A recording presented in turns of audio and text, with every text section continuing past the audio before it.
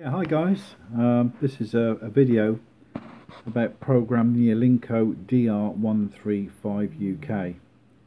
I haven't got the software for this, so I'm using CRE, that's the C8900 version 3.10, and it seems to do exactly the same thing. So the software didn't cost me anything. I already had the lead and I just downloaded it off the internet. I will put a link of where I downloaded it from, but I'll just show you how it works.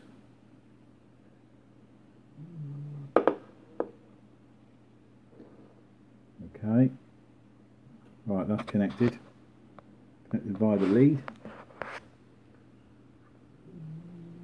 Okay, let's just open this up. That's the software. Okay, all you need to do is go to program, read from radio, little box comes up, click OK. Now it's reading what I've got on the radio in band A.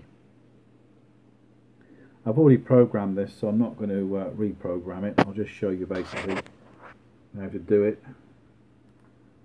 I've got all my 10 meter frequencies in there.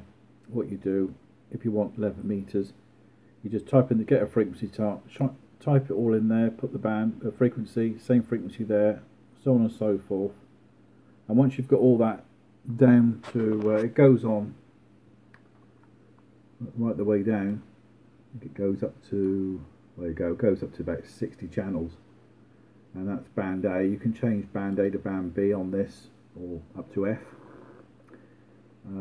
So there you have it. And then when you've got all your frequencies that you want, all you need to do is go back to program and then click write to radio, and then it stores it all on the radio, and then you're all up and running.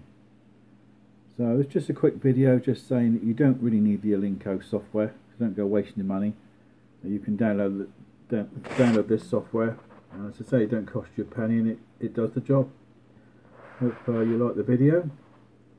The only reason I put this one out there is because I did try and download the software for the Alinco, went onto their site, couldn't get it anywhere, looked all over the internet, and I saw someone put a video up saying about that software, and I thought, well, I'll try it and see if it works, and lo and behold, it worked.